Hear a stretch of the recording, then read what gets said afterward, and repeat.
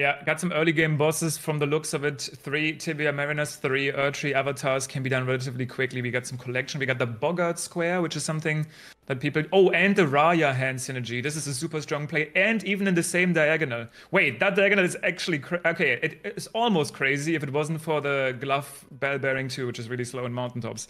But other than that, yeah, the Raya into Boggart play is super strong. You can get that... You can work on that and then actually move Boggart up there. Market parries, another really quick one. Catacombs. We got a stat dump square. Again, 4 bosses with the word God in it on the board as well. That seems to be a very popular square this season that just keeps showing up.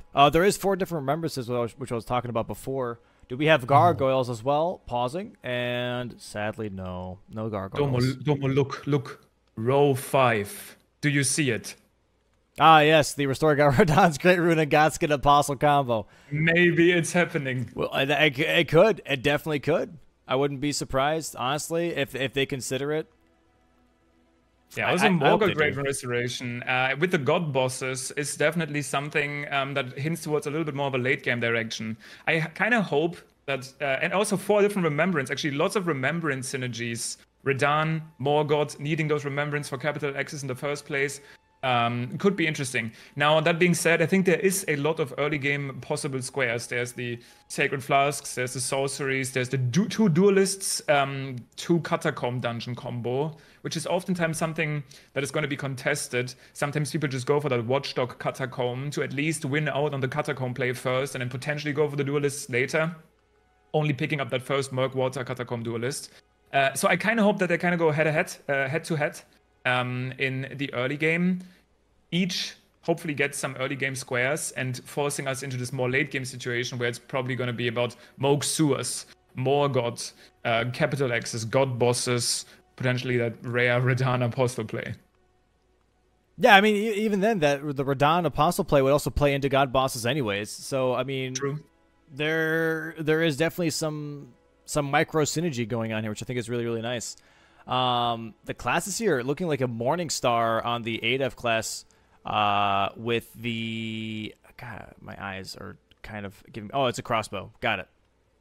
That wouldn't be a bad idea. And then the Gargoyle's Blade, though, on Chris's class. So there is...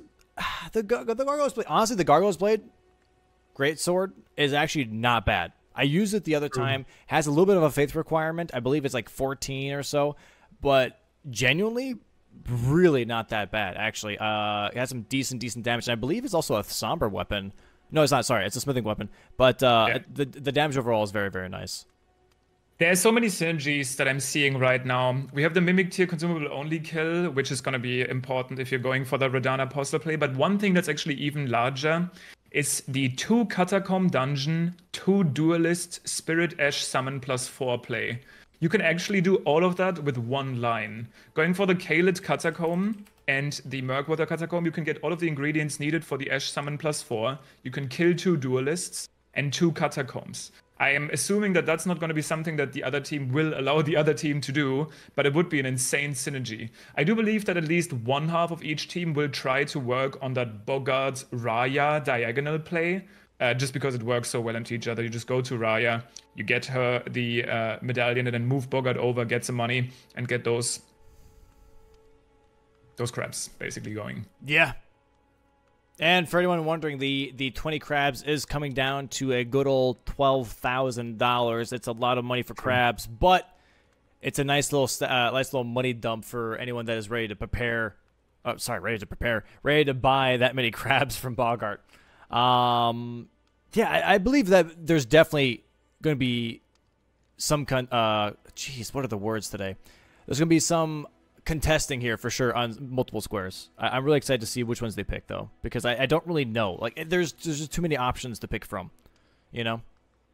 Yeah, I think the 2 lines that are really strong, in my opinion, are the Catacomb Duelist Ash Summon play and the Raya Boggart play. That's kind of how I would split it up on the top of my head. Obviously, there is the potential for doing something like Margit parries, but like I said, I think what you want to do here is you want to get some of these early game squares and then potentially look towards more of the late game stuff that's still going on this board. This actually, I like this board a lot just because it's so split. Like, it seems like around half is all about remembrances, Morgoth, Redan, etc., like underground stuff, and the other half is early game Catacombs, and that sort of stuff. So it's going to be interesting to see. It looks like all of our players are mostly headed towards Torrent here. Chris will be picking up the Church of LA Grace, which makes me think he's going to be going for the Watchdog Catacomb. It looks like he might just go for the early 2 Catacomb play, which I kind of like, because this denies any sort of crazy play where someone is trying to go for Duelist Catacombs and Spirit Summons. Just secure the Catacombs first. You already have one Duelist going for you, and then maybe work around that. I didn't realize that we're actually playing the weird modded version of Elden Ring, which is Mario, as everyone's just jumping across the fields here and making their way towards the first Grace. No current contesting on any early squares until they get the map unlocked with Torrent. Interesting that Chris is going to this Grace now. Obviously, this is the faster way from this point to get Torrent. I would have almost expected him to go to the Grace these other players are picking to also combine his early Grace of Murkwater, the Watchdog Catacomb, I always forget that name, and then into this Murkwater Catacomb. That's at least, I think, the play he's going to be going for. We'll see what our other 3 players are doing. We have some variance here in class. Like you said, Chris started with that Gargoyles Black Blade, but we have 2 Spiked Club players, and it looks like Adolf is immediately heading over to Scenic Isle, gonna be working on the Raya and Bogart line. Meanwhile, Josh is riding towards Murkwater Catacomb. He's gonna be contesting Chris potentially on that. But immediately, huge play from Chris to grab that Church of LA play. Grace, that might end up being the advantage here, depending on how that fight will go. It's gonna be a race between Chris and Josh. Meanwhile, Bushy's grabbing the, probably going to be using the Storm Wall here and probably working on Market Parries. Yep. Yeah, I could totally see that. Did grab that Wet Knife. I don't believe he checked the Greatsword chest, though. He's just going straight for the Market Parries, just booking it straight towards Stormville Castle here. As you said, Josh going, I believe, for the Black Knife Assassin. Well, that's going to be really interesting. Oh, no, it is Murkwater. My bad.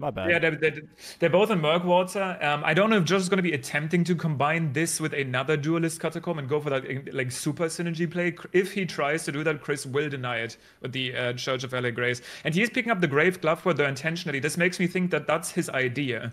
He might want to go for that crazy combo, and I respect it, right? But I feel like there was no way that was going to be happening, and Chris is definitely going to try to deny it. Also picking up the Grave Gloveward, so we'll see who's going to come out on top when it comes to the actual upgrade. I am interested in the fact that the team Joe W. Bush is completely ignoring the Raya Bogart synergy, which is definitely something that has been considered really strong. The one thing to keep in mind is that's like the opposite of what we've talked about previously. Squares that also set you up in the meantime. This is like the opposite. You just lose money. Like, yes, you get 2 squares, but then you lose money. The only thing you get is like a little bit of map progression towards the capital. Yeah, and I think that's what's Bushy is potentially going to be more interested in, getting those market parries potentially early. Josh dying here to the Duelist, by the way, so this is now going to be working in Chris's favor here as he goes into the lead. I don't believe Josh even grabbed the Grace, did he? Did this backfire too hard? No, he did grab the Grace at the very least. Okay, so he's going to be able to get into this fight right away after that death. Yeah, not too much damage coming out of the players here. Obviously, both on +0. Just kind of smacking the Duelist here. Chris is going to have a huge advantage on this square.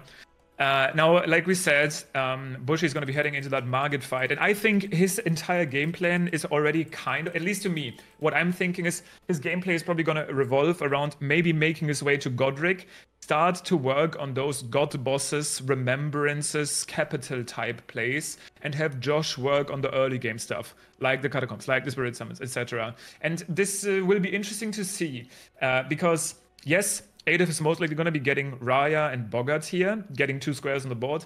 Can Team Positive Vibes, because they're both doing some sort of early game plays here, can they get enough squares early to secure the win? Because if they don't, and Bushy is actually progressing towards capital, remembrances, etc., it's going to be hard to contest him on that sort of stuff later. But it's obviously very early into the match, and Chris is now entering the second catacomb. Yep, and there is the first square already on the board for Team Positive Vibes here, grabbing Raya's hand on the bottom left corner. Going to be possibly claiming their second square here in just a moment here for the Stormfoot Catacombs, while Bushy here is going to Parry Town with that Stormwall Ash of War. Way better than those medium parries we saw yesterday.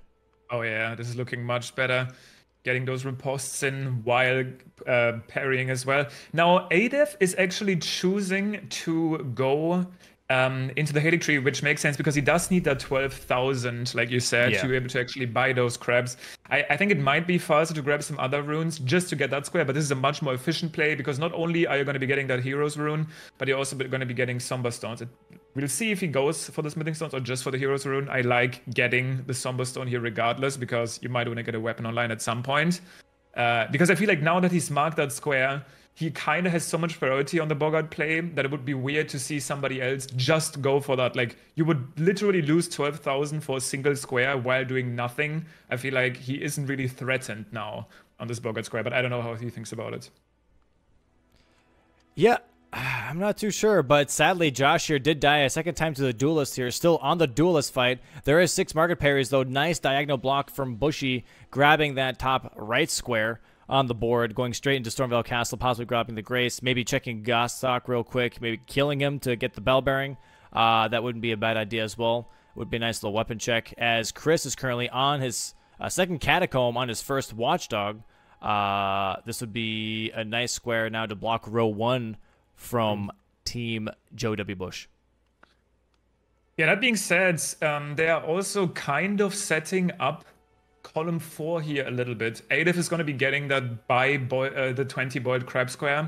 For Remembrance is obviously very far away from now, but Chris has also already completed 8 Limgrave bosses. So if he's actually able to maybe set up a threat there by getting more Limgrave bosses and one of the faster Godsquare Apostles, which once again works towards that God square, suddenly that can be a real threat. And that's the sort of square that could be really fun to force your opponent to go for, right? Like if you grab every single square in column 4, and your opponent is now in this weird guessing situation, do I let them have it and have the potential of them getting 2 extra points?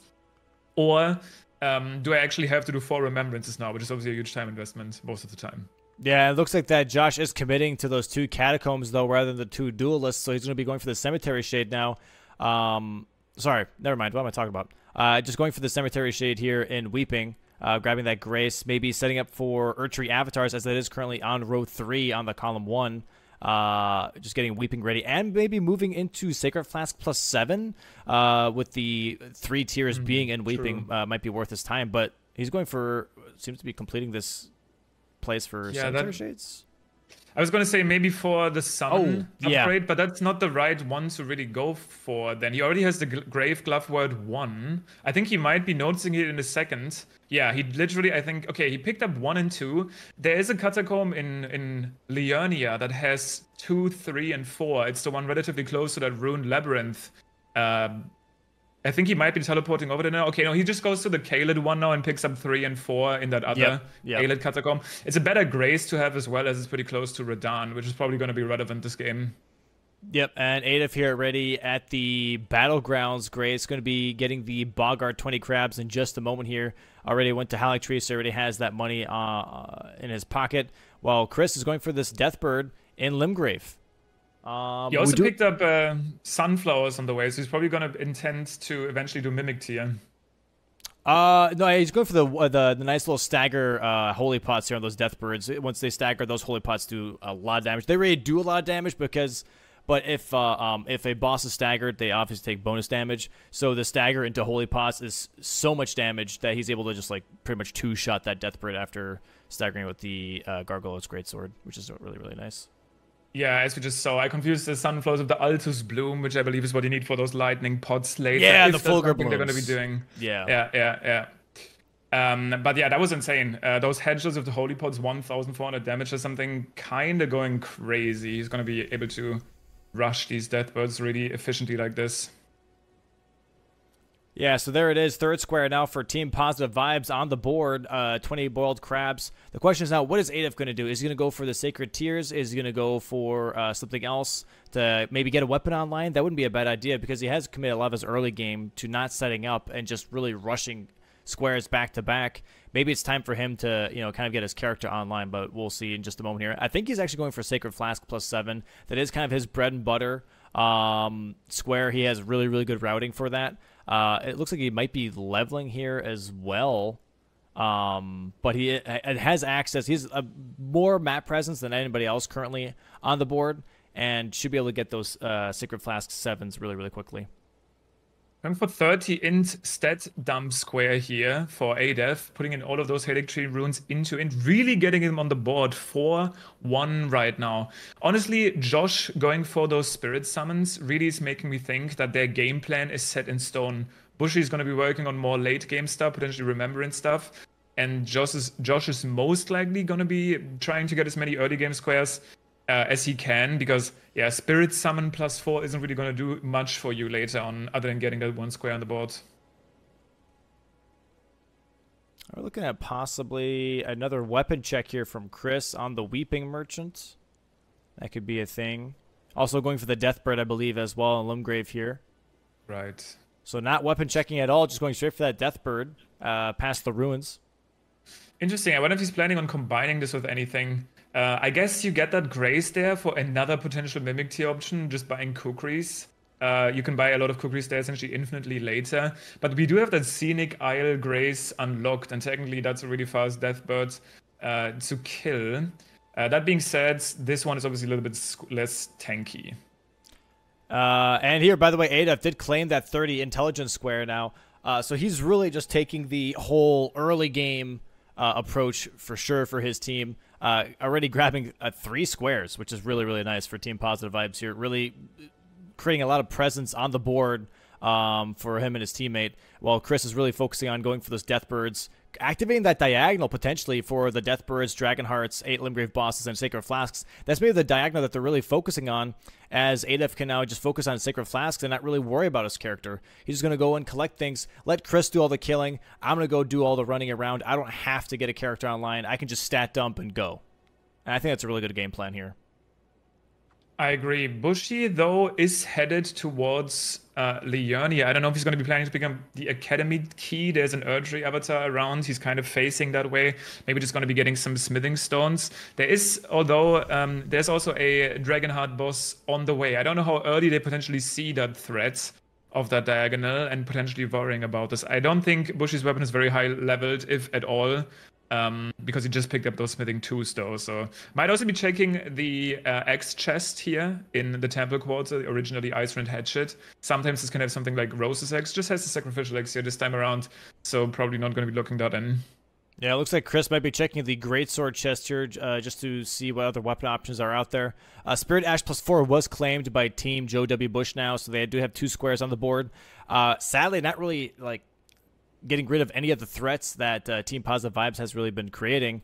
And I wonder if they, I do agree. I wonder if they do see that diagonal.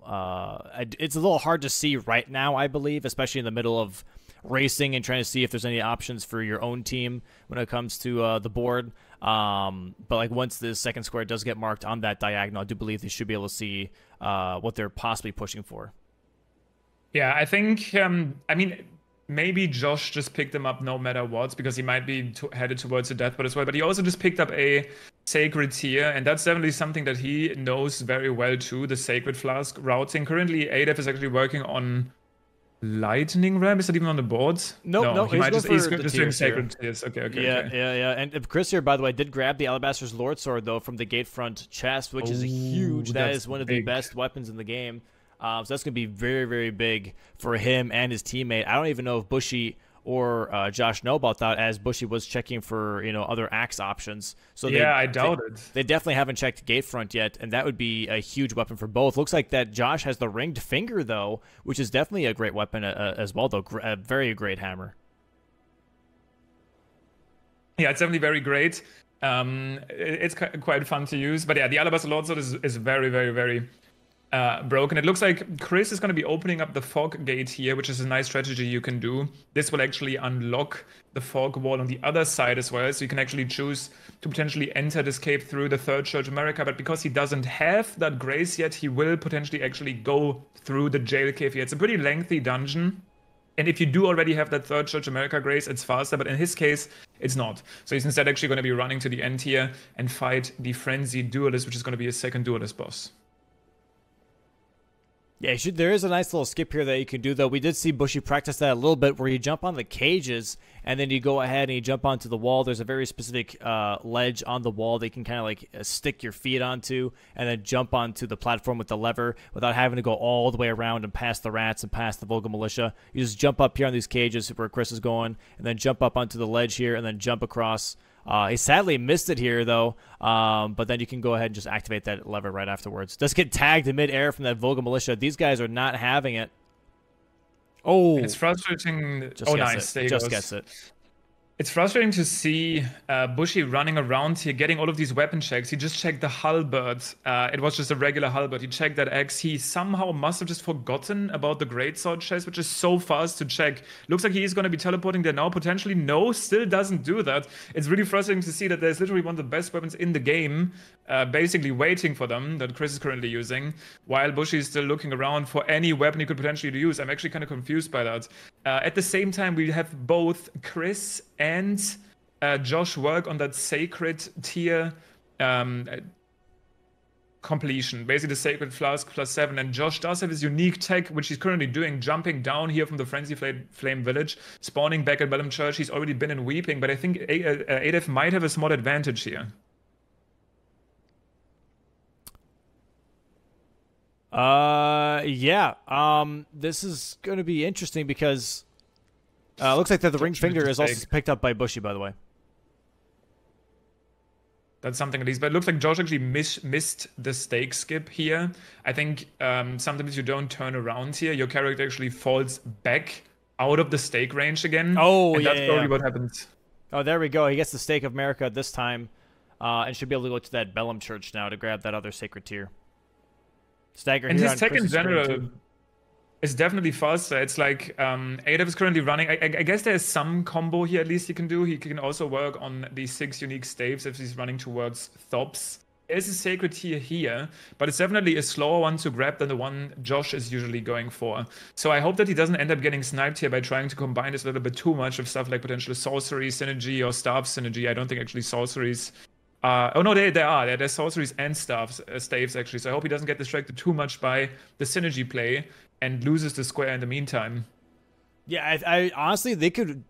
Team Positive Vibes could bulldoze this diagonal still. No one's really done Deathbirds. No one's done Dragon Hearts. Those are Limgrave bosses as well. And Sacred Flask +7 might be currently in Adef's pocket because he started on that way sooner than Josh did. So he should be ahead on that square, to be honest. This whole diagonal is looking really, really good for Team Positive Vibes. It looks like Josh might even have the same idea here. He's actually running towards Thops and try to combine the sacred tiers with sorceries and staffs. But Adef is like very comfortably ahead on this entire line. So not only can he set up the potential diagonal threats, but also getting these potential other early game squares. Looks like Bushy is probably committed to the finger now instead, as he's actually getting those Somber Stones. Yep, going to go and upgrade that ringed finger to possibly +9. That'd be really, really good for them to get that weapon online. But it might be, in this case, honestly, for how rushable all these squares are, this might be one of those cases where you don't do that. Yeah. You know, where you don't time sink too much into upgrading a weapon because all these things you can get earlier on. You don't need a Sombra 9 necessarily for these things. This is maybe a backfiring a little bit, leaning too far into focusing on upgrading. Yeah, you don't need the Somber 9 for now, unless it actually goes to this late game board state where you do suddenly have to be in the capital. I guess you don't need the Somber 9 for that in particular, but it would actually help. Now, Chris was holding the Deathbird square here for a little bit, is actually fully committing to it now. I honestly don't know how much I like the idea of trying to combine the sacred tiers here, especially for Josh. I think Adef is in a spot where he can do it. He can try to gamble getting stuff like staffs and sorceries at the same time, which there is this amazing synergy, right? Like going towards Celia, you can pick up like 2 staffs for free, then you can do the skip and you can get another sacred tier. There's sorceries there. It works out really well. But I think if I'm threatened by this diagonal, if I'm Team Joe W. Bush, I just want to get these tiers done. Yeah, I don't know how close the getting frost flamed here by that Deathrite bird, sadly not running south and instead running north. Gets tagged by the Trail of Fire and gets one shot there. Did do a lot of damage there. Those Holy Pots really put in a lot of work, but sadly needed one more stagger to really get that that kill on the Deathrite Bird. But sadly, I don't know, either misread the compass or really thought that he was not on the line of fire for that one. I think the point I just brought up could potentially really be tremendous here. I don't know if Adef is on 6 or 5 Sacred Flasks, but I think all that Josh needs to do is grab this one here, and then the one in the other church here in Weeping. If he's able to take away that square from Adef, who's currently trying to also pick up staffs and sorceries, I think that would actually be a pretty... I don't know if I could call it a misplay, just because, yes, Team Positive Vibes is in a good position to potentially combine all of these squares, get the staffs, get the sorceries, and I guess even if Adef loses the Sacred Tears here, he might at least win the staffs and sorceries, getting more squares on the board, threatening an early win. But it's going to be really close here on that bottom right square. Yep, Adef getting tagged here in the City of Magic, trying to, I believe, just, is he trying to get there, or is he going to do maybe Celia Town skip now to get to the Millicent Church? No, he is going to go for that, that Staff of Loss. I think you are right here. This is going to be possibly the last church here for Josh in the Weeping Peninsula. I think it is. And yeah, that might cost actually Adef this square, which really, really sucks for Team Positive Vibes. Yeah, I think because normally he grabs the Kaled one, but this time he grabbed the Thops one instead, so he's about to grab the Grace here, sit down, and get that square. Oh, no, he is porting back. Oh, no, he needs one more, okay. I'm surprised he even grabbed the Grace then, honestly. So maybe he didn't get the one at Thops yet? Wait, I'm confused. I don't know, maybe. Yeah, he's making his way over to Thops' church right now, while Adef here is going for branch skip here. Can he do...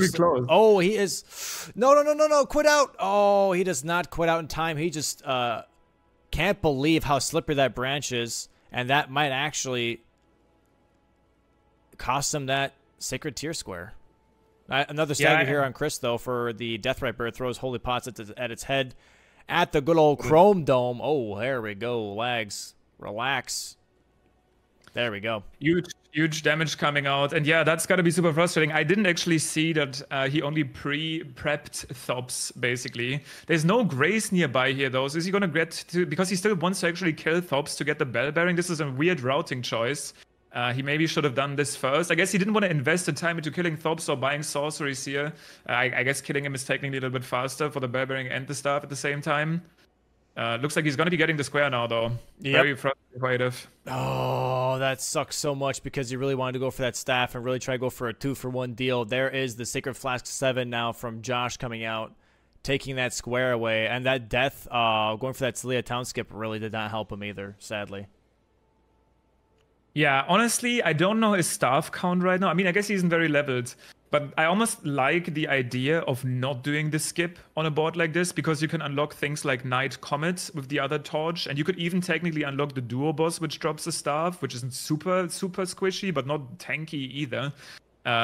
Definitely, Celia Town skip can be rough. It's really that last part of riding up that route where you sometimes just slip off. At least the stake is there. But unfortunate square to lose. I don't know how this race is going to continue, though. Because Adef does have a decent amount of sorceries and scrolls and stuff set up. But so does Josh. I'm going to go ahead and move over to Team Joe W. Bush here real quick. Have them on the big screen for quite a bit here. As they are getting ready to get their weapons online. Now, they are currently a bit behind here by 3 squares. But with their... characters are being a bit more, I would say, powerful in this regard. They should be able to catch up and start marking some squares for their own team. Yeah, so Bushy just upgraded the ringed finger to +10. That's one powerful finger. Now, I'm really interested to see. I can't wait for the post-match already once he learns that there was also going to be a potential Alabaster Lord Sword. Because if I had the choice between those two, it would always be the Alabaster Lord Sword for me. It's actually ridiculous how much damage that charge 2 does and how much poise damage it can deal for being quick and like using, for some reason, like no stamina. I'm pretty sure it's like bugged. I don't think it should be like that. But yeah, at least has a weapon online now. Is probably working towards Radahn and continuing his remembrance spree eventually. Yeah, I really wonder what they're aiming for here. I mean, yeah, I think now that Bushy is set up, he's gonna try to work towards remembrances, god bosses, Radahn, Great Rune. Did you say that Josh killed Tops, by the way, for the staff? I didn't see if he actually ended up killing him. He ended up getting that grace. I don't know if he returned to it. Okay, just because there is Return Top's Academy key, so if he did kill him, that would true. take him out of that whole quest line. Yeah, I don't think he's actually done it yet as well. I think he rushed to the grace just to get that sacred flask square, and that could definitely be kind of annoying if that's something he has to do at one point, especially now that he has a lake-facing cliff grace, so he can actually return to that idea later if he wants to. If he isn't dead, I must have missed it if he did kill him. And yeah, this might be something that Bushy is considering now, is that restore Radahn's Great Rune into Godskin Apostle, potentially, as he is currently at the Grace here next to the bridge, and has that teleporter activated. Yeah, it could happen. And actually, you might be completely right here. He's heading towards the Academy right now on Josh's end. Maybe he's trying to combine it all, getting the key back first and to potentially then cashing out on the staffs. You can also grab some sorceries on the way there, going towards the Academy. But I think that's something that Adolf is going to be working on soon too. He's currently upgrading his Morning Star. Picked up quite a bit of smithing weapons to +12. Not a bad choice. Yeah, no, I agree. The Morningstar is actually a very solid smithing weapon, one of the better smithing weapons for sure when it comes to the whole weapon pool.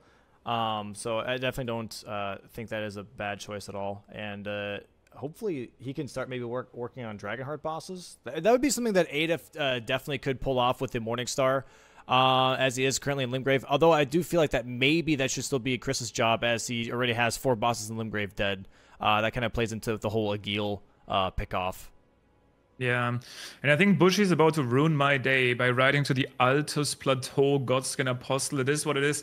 If it's just about that single square, obviously this will always be the correct play. It's just faster to reach. You don't have to do Radahn first. That's why I'm saying it's such a rare play, because this one is so available. Actually checking the merchant here once again, because he wants, actually maybe he still turns around, because he buys this book, I forgot about this, for the Lightning Pot Mimic tier strat.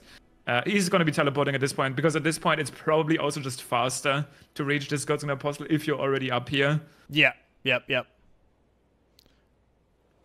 Okay, it looks like that Adolf is going for the pumpkin head here, by the way, in Limgrave. Maybe they're going to be trying and having him focus on Limgrave bosses, while Chris goes for more of the later game stuff, maybe going for Godskin Noble into Rykard here for the 4 god bosses. It's also unlocked Selen, right? So he's probably going to be continuing the sorcery spree. True. One thing I do find interesting, though, is that he didn't pick up the Alabaster's Lord Sword.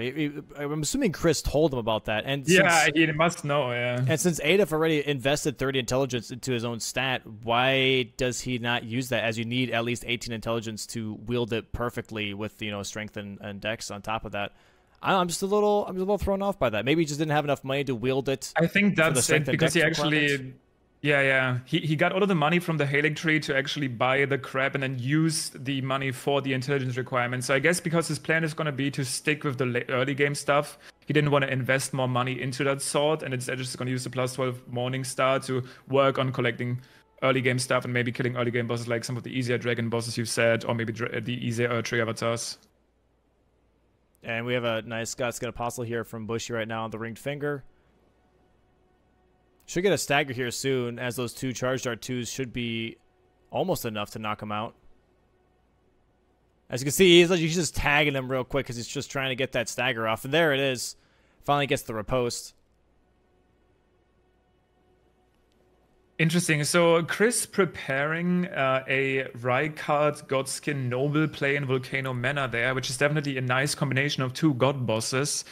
But I think Bushy might have the upper hand on that square if he doesn't greed with it too much, because he can kill the Apostle here, he can kill Rick, Godfroy, and Godric, obviously, which overall will probably be slightly faster than trying to combine those Volcano Manor bosses, given that he already has killed Margit with the parries. There it is. Nice Godskin Apostle fight coming out here from Bushy, claiming that 4th square now for Team Joe W. Bush. Yeah, I'm trying to figure out, honestly, maybe this is really kind of a nice little pivot play, I guess. Losing that Sacred Flask 7 from Adolf was sadly pretty detrimental to that diagonal, but I think that's why they're ditching the Limgrave bosses and Dragonhearts and maybe focusing on row 2.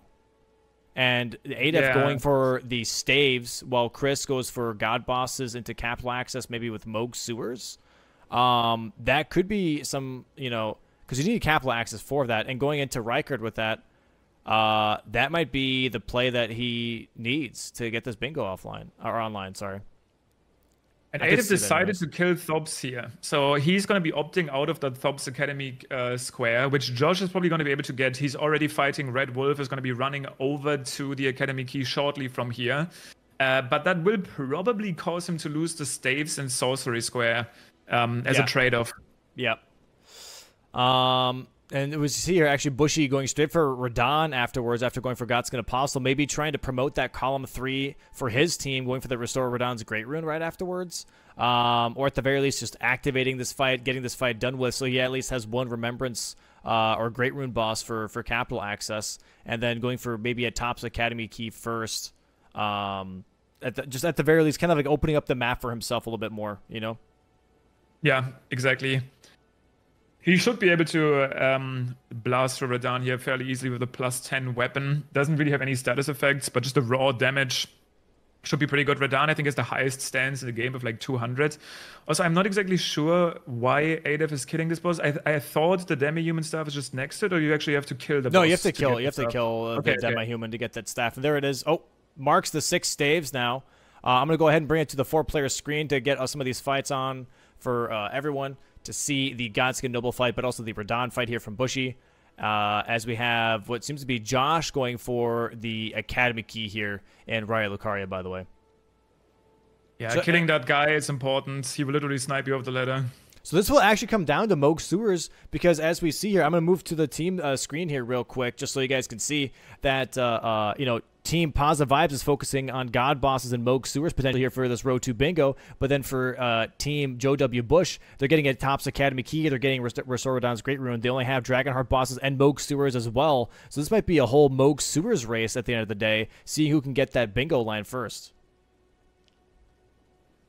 Yeah, so Radahn obviously does give you capital access. That's what it's kind of working towards. And it gives you the potential to restore his Great Rune later.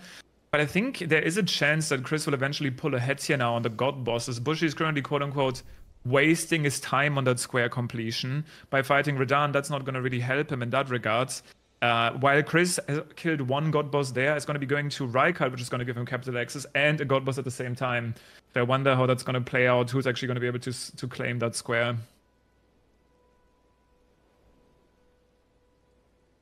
Rykard being a god boss, sees the god-devouring serpent in phase 1, does transition later to the Lord of Blasphemy, and that also means you do actually have to kill both phases to get that to count. But again, Chris wants to do this anyway in order to enter the capital.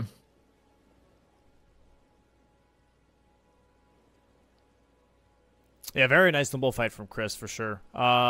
Especially for considering like past seasons where there's been incidences on nobles. That was very, very, very clean. And hopefully he has the same clean fight here for Rykard as well. He is very well versed in the whole Rykard fight though. So he should be good to go on that. That would be a really, really nice progression towards those 4 god bosses. And Erdtree Avatars now coming up from ADEF gets turned into a pancake in the middle of weeping. Looks maybe like Josh game crash potentially on the other half. Oh. Currently on the desktop. Yeah, not too sure. Not too sure. It is loading back in though. Yeah, it shouldn't be the end of the world. I do think he's working on something completely different at this time. Like I said, ADEF working on those early game squares with this Morning Star. So they're going to be able to do decent damage to these trees. There's actually some tech that I want to see people do more, and it actually matters quite a bit. Right at the grace, at the Road of Inquity, there's 3 drawstring fire grease, and yes, they are not like super long lasting, but for these bosses, it actually makes quite a bit of difference. Yeah. As a like 200%, as I take essentially double damage from fire. I wonder what Bushy's foresight is going to be here on this god play. He looks to be heading towards Radahn's Great Rune, potentially Restoration, which I find interesting because I don't know how well aware they are of this Row 2 threat. Maybe they're not currently looking at it too much, but I feel like it's very, very scary. maybe he feels too comfortable with his God Boss progression, but I was going to say he at least has the lead into the capital because he can just kill Godric now and then be on his way there to potentially block it by using Moog. I guess he wants to eventually block it with God Bosses. All he needs to do for that is kill Godfroy, Godric, and Rick, which are fairly fast in his position. And there it is, by the way, claiming the top ski here from Josh, kind of activating that column 3 that we were talking about. But also, I mean, for Bushy, Restore Radon's Great Rune, he can still do the Godskin Apostle on the tower. That's another God boss. So maybe he's thinking about that, you know, twofer still, but just in a different way to maybe still work towards that God boss after getting the restoration, you know? Yeah, I feel like it's I mean, he is at +10, but I feel like it's probably going to be too tanky regardless, just with the I mean, I guess Godfroy is also kind of tanky and a little bit further away, so maybe I think on paper it might be faster than Godfroy, and then he just goes for Godric and Soldier of Godric. Could be interesting. I do like this play though here though from Team Positive Vibes where Chris now is pretty much the sole contributor to row 2 as he's going to be doing God bosses and Demog sewers, and Adolf is like, all right, let me go make some more threats. Let me go do Erdtree avatars right now. Erdtree avatars 3 to really promote that column 1 just in case they do get Moog sewers. Just in case they do get something else, let me go ahead and activate some more lines for us. Create some more pressure. I think that's a great play. Yeah, I think for that one in particular, Bushy definitely has a great opportunity to block it fairly fast. He already acquired the lightning pod recipe. He has Radahn killed, so he can at least get that Mimic tier consumable only killed super fast if he feels like that's a big threat. Rykard getting absolutely destroyed by the Serpent Hunter. Chris not able to set up the stun lock there as he's not stomping with his foot, but already doing so much damage to him simply just by jump attacking and using that weapon art. Is pretty healthy as well. One more jump or 2 will do it. Getting once again another God boss on the board. It's currently at 2. He just marked that for us, which is nice to see. Now, Josh actually pivoting to Erdtree avatars here is interesting because Adef, despite a death he took again there, should definitely have the upper hand. Is already fighting the Ruined Labyrinth one. Yeah, I believe this is his second Erdtree avatar. So once he's got this one done, only one more should do it, and then he's going to have that square for his team. And we are currently what seems to be 7-5 right now for Team Positive Vibes. And Chris running straight to Godric, get that capital access after Rykard, and then maybe move into capital after Soldier of Godric for that 4th one. Yeah, that God Square is really interesting to me. I feel like at this point you want to do something about row 2 and not just let them have it. In fact, if they get that row, they would be at 11 points. And if all that Adolf needs to do... Oh, but he dies to that Erdtree avatar, and Josh is on the second Erdtree avatar as well. They're both extremely low on health. If Josh is able to snipe that square away, that could be extremely frustrating. Yeah, these trees can definitely be the root of all your problems if you don't know this fight very well. And as you can see, this might be something that could really cost Adolf the square. Damage output looking quite a bit better there. These trees, I believe, cannot bleed, which does make some sense. So the Morning Star, whatever, not doing too much work here compared to just raw damage coming out of Josh's finger. Gotta be a little careful here. I feel like that golden lamb was just a little too close to that horse. I'm not gonna lie. And one of those can definitely deal a lot of damage, possibly even one-shot Josh at that health bar, including, I mean, Adolf in this case as well. Getting that nice riposte here. That is Josh's second Erdtree avatar now going to be going towards the last one, which is the Physic Flask one. Or sorry, not the Physic Flask one. The Explosive Physic tier one. So this might actually be a snipe from Josh. Yeah, I feel like it's going to be... I don't know how well Adolf has progressed in Liurnia when it comes to that part of the map. Now, Bushy pivoting towards Dragonheart bosses. I don't know if they're planning to set up their own threats around row 2. Doesn't seem extremely fast. I'm just very confused how much they are ignoring row 2. Because Chris is working on Godric now. It's going to be his 3rd God boss. He just has to kill Soldier of Godric. He has capital access already. And I don't think, also actually dying to Agil, they're being stuck under that ledge, taking lots of fire damage. I don't know if Bushy has done Godric yet. I don't think so, right? I think he's only done Radahn as his only Great Rune boss. Yes. He stopped after Margit, yeah. Yep. Which means that Chris is going to have the advantage in any single way, therefore, row 2. As soon as he's killed Godric. In terms of God bosses and in terms of capital access. This is definitely looking a little tough here for Adef, going for his possibly third Erdtree avatar. However, Josh already almost at the Erdtree avatar. Adef should really, consider branching out and moving into a different direction on the board. Possibly going for setting up a different weapon, maybe going for some more stats. I'm not sure. Yeah, I don't know if he knows that he is obviously being raced right now. Josh is running to that last Erdtree avatar. I guess because he hasn't marked much in too long, in a longer time, he could start to suspect that this is something that's going on. We'll see how well Josh does on this fight. If he was to take a death, there is still a potential of comeback, but doing lots of damage here. Yeah, this column 3, though, is looking more and more promising for Team Joe W. Bush as well, as Bushy is making his way towards Smaragd, I believe, for his second dragon. And that will definitely start to pay off for them as Moog Sewers becomes a point of interest for both teams. Very true, but Chris is definitely working towards denying every single thing on the board at the same time. He has a second Remembrance right now. He is going to be entering the capital soon, might even kill Morgoth at one point to potentially restore his Great Rune. Going to be heading towards Moog in the sewers. He definitely is controlling the match a lot there on the positive vibes side. And there we go. The tree race is won by Josh here, claiming that Erdtree avatar square. And yeah, that's a huge block for sure. This could possibly promote into a row 3 here for Joe W. Bush once Bushy does get this Dragonheart boss online.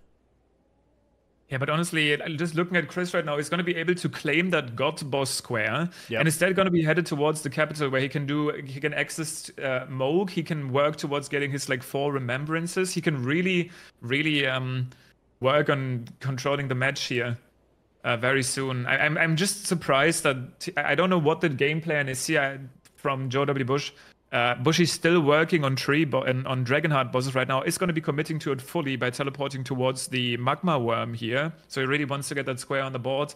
But I think unless something goes really wrong, that this row 2 bingo, if they want it, is basically guaranteed. Yeah, I'm not too sure how this is gonna go. What's also really nice. Okay, I guess Adef here is currently in Ordina, by the way, to grab some money. For Chris, what's also huge is that, yeah, he has Godric, he's got Rykard, so he already has 2 remembrances.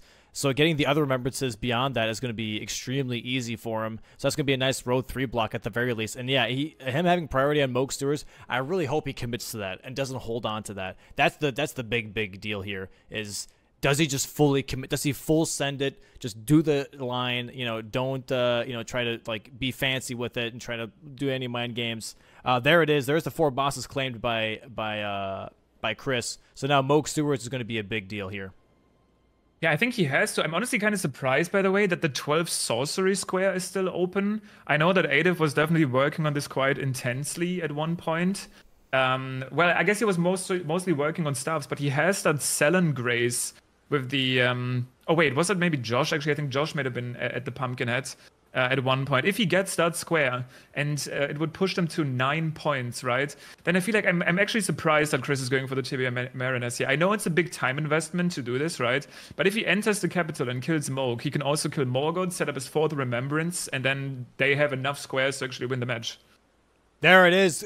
Claims 8 Limgrave bosses. That's why he grabbed the Tibia Mariner just real quick, just to grab that. Honestly, that's not a bad idea. You just get that extra square on the board. Now, if he goes for capital, he'll have 12 points if he gets Moog Sewers first. So all Adef needs to do now is just get 1 more square on the board for the team, and this would be possibly Team Positive Vibes' first win.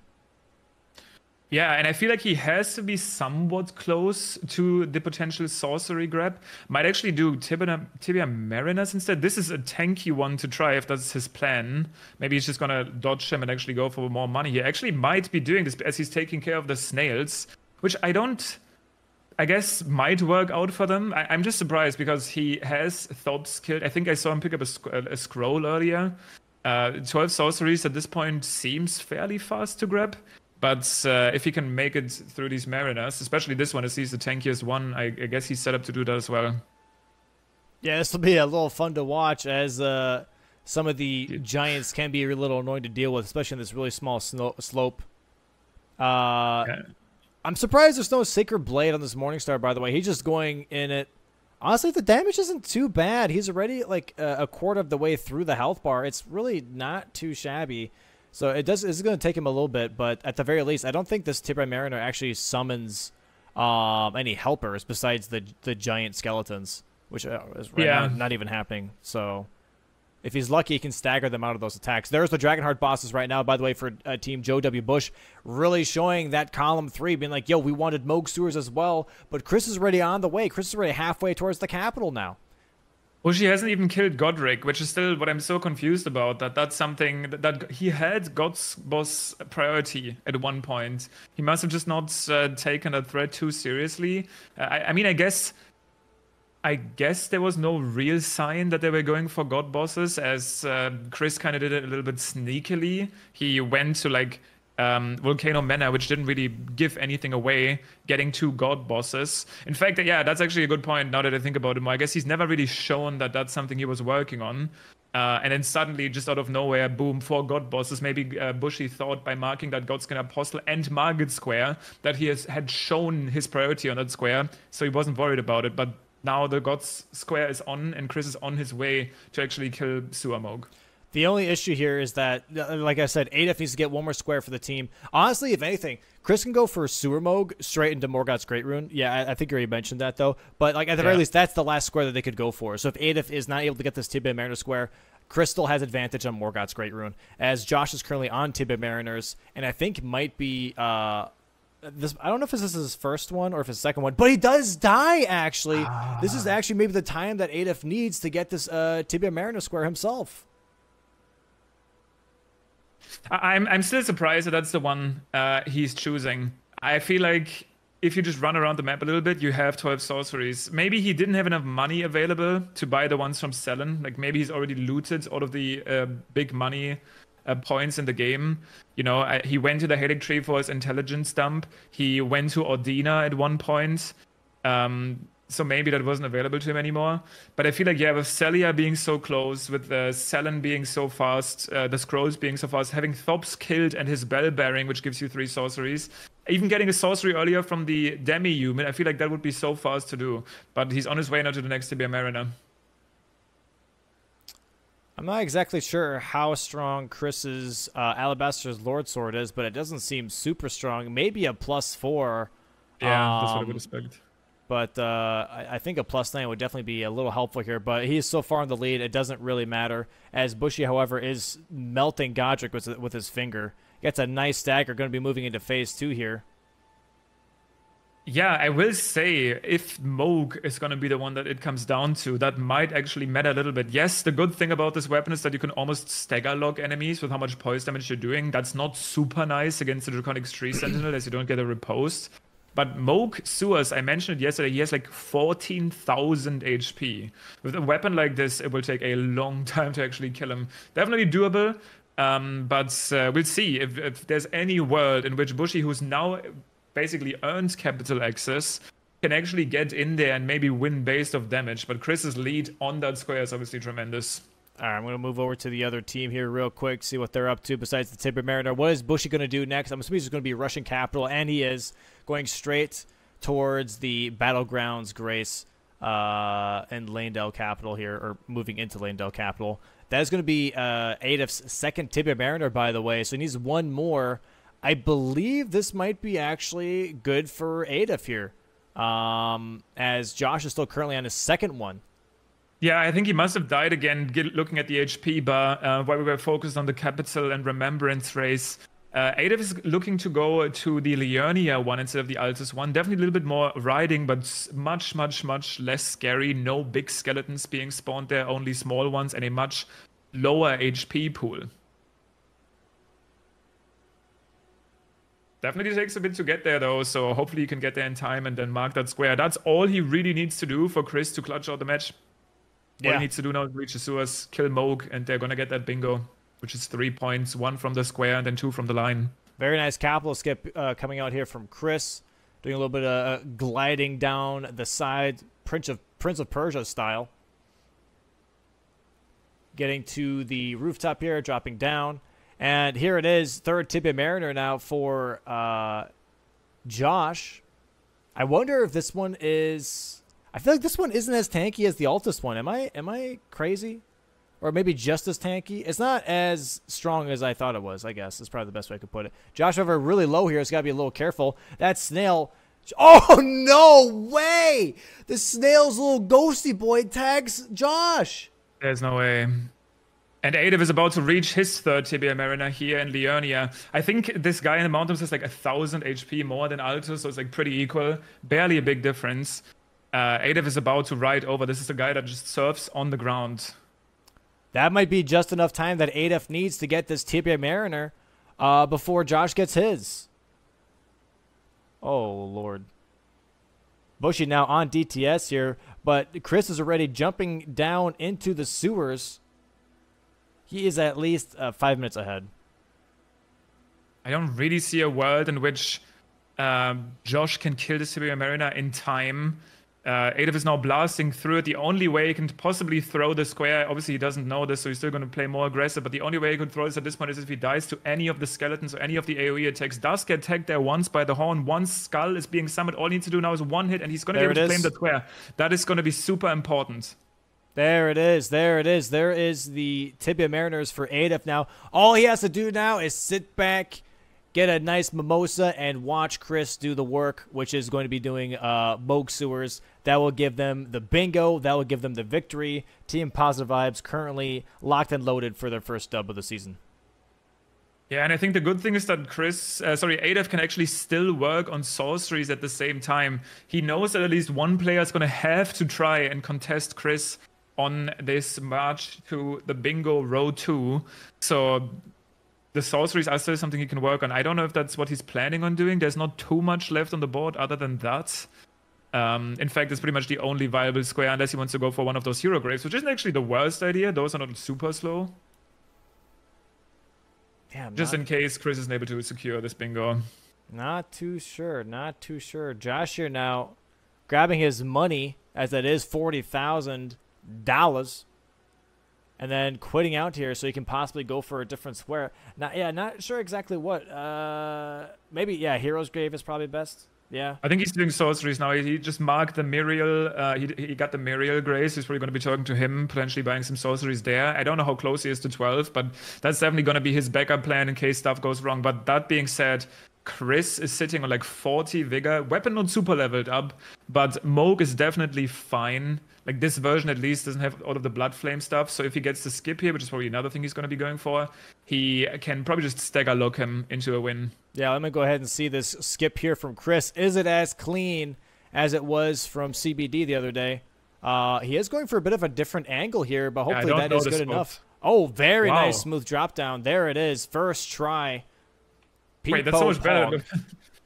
That's so much better than the spot I do, where you just drop down directly. It's probably harder, as you have to maybe turn around with a jump, but that's definitely going to be something that I'm going to try to steal.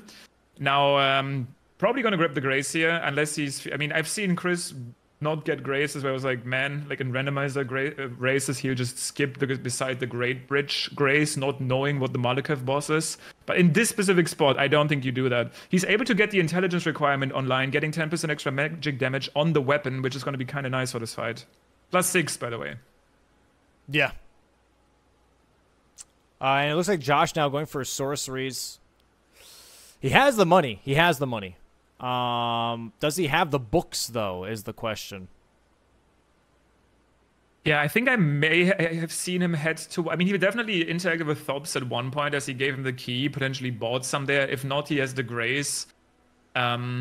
And I think I either saw Adif or him actually head towards one of those scrolls. It looks like Adif might be going towards that Newman's Rune, just past the Pest Threads Church here. Definitely send the elevator back down, because this place can be very, very scary if you get hit here and tagged by any of the Pest Threads. Actually, in fact, we might have missed it because there's already runes sitting on the ground.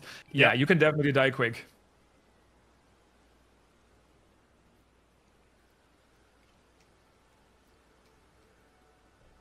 Bushy almost on his way to Moog Sewers as well. Going to be dropping down. Going to be grabbing that Grace. Going to have to go through all of the pipes first. and then should be able to do this boss fight as well. And once he does the elevator skip, but Chris is already over halfway done with this Moog super fight. This is looking very, very good here. Look at that health bar, by the way, on Chris as well. This is definitely looking like a dub for Team Positive Vibes. Yeah, nice roll on that stab attack is going to be strafing the blood flames or dodging them. Putting in good damage there with this +6 sword. Just got the intelligence requirement online, so dealing even extra magic damage. Gets another stagger there, and like you said, this helper is looking good. Another charger too there. Going to be going for the repose, and I think this is going to be the win. One more attack here is going to secure them the bingo into a win. Yeah, there it is. He is dead. There is the bingo. 13-8. There it is for Positive Vibes. Getting a dubski. Quick little pop-off. Let's go. GG's. Yeah, well played by Team Positive Vibes. Very, very curious to see that priority. I mean, honestly, this is going to be my prediction in the post-game interview. I feel like Bushi probably felt confident with him showing Margit and Godskin Apostle. He was like, there's no way Chris goes for God bosses. I have that priority. They will see that, right? Like, I have the Godskin Apostle, I have Margit, I can do Godric. They wouldn't go for God bosses, but Chris decides to do so anyway, sees that potential there for row 2, and it pays out. Yeah, very, very nice. This really, really paid off for Team Positive Vibes. Also, just like letting ADF just rush early stuff. Chris, allowing Chris to just go for like a bit more of a setup while just having ADF just full on, just rush everything that doesn't have to do with stat requirements. Just be like, okay, go stat dump 30 int. Go do sacred flasks. Go do 20 bold crabs. All the really, really fast stuff. Just go ahead, just get it out of the way as fast as you can, and that really, really paid off for them. There was so much pressure that was building up from all those early game squares. Definitely well done. All right, close match. They do seem to be ready here. I'm going to pull in all the players. And welcome in. GG's to Team Positive Vibes, grabbing your first dub of the season. How does it feel, first of all? Very good. GG's, guys. It feels GG's, good. guys. It's good. Yeah. GG's. Nice vibes, guys. Nice. Yeah. Sorry.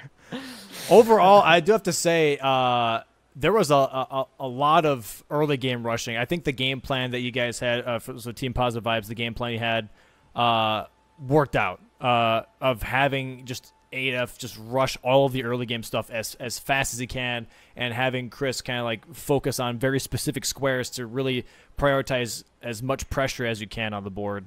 Was row 2 always in your sights, or was there the diagonal first that got taken away from Sacred Flasks? What was the whole overall game plan? We were definitely targeting the diagonal initially. Mm-hmm. Yeah. And I was gonna go to Dragon Hearts at some point, but it was never really a clean time for me to go do it. And when I did, like when I was getting God bosses and Adolf was getting stabs, then I'm like, okay, well that just leaves Surmog. Then I can just go and get there. I know I'm ahead on remembrances from doing, like Rykard and Godric, and so I can get to Surmog before them, and like it's not worth it to go kill Dragonheart bosses. And when I saw Bushy do Dragonheart bosses, I'm like, okay, I definitely have time. I can be careful with this, and we got it. So, but yeah, at the start, there were a lot of rows. I think probably both teams saw that there's just like a ton of row synergy and like, oh yeah, not necessarily synergy per se, but like a lot of very quick goals in a lot of consolidated rows. Like column 1 is really pretty quick. I felt like row 5 is decently fast as well. And then both diagonals are pretty solid. So like there was a lot of variability, and I think the difficulty was just coming up with like, okay, as the game state progresses, what row is most viable? Yeah. Yeah. And I'm assuming, I mean, from Team Joe W to Bush's side, you guys, there was no real showing that Chris was progressing the God bosses at all. Exactly, yeah. Yeah, I mean, that was the was a surprise to the us. game for us. I Early on went to get the Godskin Apostle Square with the idea. I had no intention of going for God bosses like anytime soon. Idea being just like show the priority and discourage those guys from going for God bosses. So when I was going for Dragonheart bosses and Chris marked the God bosses, it kind of caught me by surprise, and it was at that point that I realized like, oh, I'm behind on Moog. I have to go for it, but yeah. if we lose that square, we lose the game. Yeah. Yeah, when I was setting up a +6 alabaster with like grabbing the sleep pots to go to Godskin Apostle, and then you marked it. I'm like, okay, well, I think I can still get God bosses first, and that will also give me like Remembrance bosses and Emblem Grave bosses to like just get an extra square. But then when you marked Radahn's Great Rune, it was like, oh, they're not going for God bosses. That was at yeah, least not true, like right then, and so I knew I had time on that. So. Did you get that from the Great Sword chest, the Alabaster Lord sword? Yeah. Because I was kind of surprised. I was going to say, I saw Team Jody Bush kind of like scatter around for weapons. Yeah. And they ended up using a pretty strong ringed finger there at the end, but I guess that one went like under the radar. Yeah, ringed fingers. Hammer class weapons are good, but ringed finger isn't like too great. Yeah, it's just a somber hammer. Hammer. Yeah. Which is like acceptable. Yeah. Yeah, we were thinking this was a bad weapon seed, and I thought, I was pretty convinced for the whole game. I had a +10 ringed finger. I was pretty convinced for the whole game that I must have a weapon advantage, but apparently not. Josh, match, guys. were you going for GGs. Tibia Mariners at the end? Yep. Okay. That was a snipe. You got me. You got me on Nerd Tree Avatars and Sacred Flasks, so it's relatively even, I think. Well, GG's. nice trades, boys. Yeah, nice trades, boys. Yeah. GG's. Josh would have actually gotten it before ADF, but sadly got tagged by a snail at the last one in Mountaintops. Yeah, I died. It threw out a little ghosty boy and tagged him while he was trying to heal. Well, up. like It's a snail. Killing the snails is crucial before apparently fighting that so. guy. Yeah. Yeah. No lie. I actually just forgot to level vigor on this. Dude, low key, me too. like I looked at my stat. I died to Erdtree Avatars like 5 times. So I was like, oh, my Vig is at 10. Yeah. Yep. Same, pretty much. How much progress did you have towards sorceries? I was about to pick up like my 6th. Sorry, when you marked Tibia Mariners. Oh, 0. I had books, like I had scrolls, and I had the Grace at Selen. You would have beaten me there then for sure. But I elected to kill Topes for the staff to get that goal as fast as possible. So it would have been slightly slower. Okay. But yeah, I had some decent progress, I would say. Because our other idea was give row 2 and counter with row 3. The only issue we were having with that was we were suspecting that instead of you going for Tibia Mariners, you would have been going for sorceries. So we kind of like threw that idea out the window because we're like, they're already going to reach 13 if they just get sorceries in row 2. Yeah, when I saw row 3 open, I just thought that sorceries was a bad play. Like better to block than to try to block at least. Yeah. Was there ever from Bushy in this case, because you had capital access? So let's say, for example, Chris would have gotten Moog Sewers, but that Josh would have gotten Tibia Mariners, so that row 3 was available, and there would be 12-8. Would you then commit to the Morgoth's Great Rune to make sure that Chris doesn't get that as his last square, or would you possibly go for the row 3 commit instead with Josh to try and see if you can finish that instead? Like, what would the game plan be then? It's all guessing at that point. You'd need to snipe. Like, yeah. In that hypothetical, we would have Tibia Mariners, and I would have 2 out of 4 remembrances. I would be racing Chris to Morgoth's We'd probably be Great going Rune. for both. Like, Bushy would be going for the Morgoth's Great Rune. I would be going for the other stuff. So, well, it's a gamble between remembrances and Morgoth's Great Rune. I need to do what Chris is doing. I just need to do it faster than him. Right. Yeah, Bingo is like all about these conditional statements where like, okay, well, if Josh gets Tibia Mariners, I'm doing Altus. Or if Josh doesn't get it, I do sorceries. Like, there's so many possible forks that are just complete guesses. Yeah. Lots of layers. Yeah. Yeah. Which is super understandable. But, amazing game, guys. It was really, really fun to watch. It was really cool to see that 2 bingo lands kind of met at 1 square, which is Moog Sewers. So that was really, really exciting to see.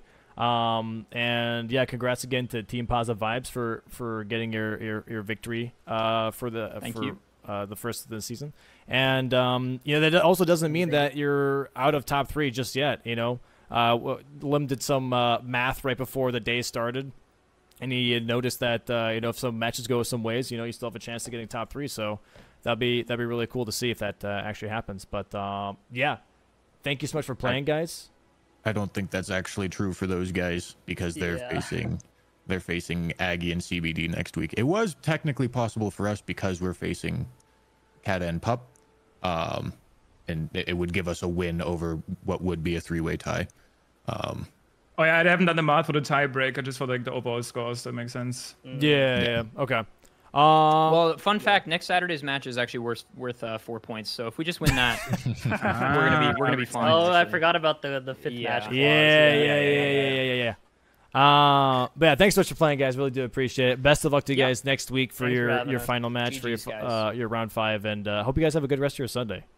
GG's. Thank you. You too. Yep. GG's, guys. Hey, GG's. GG's.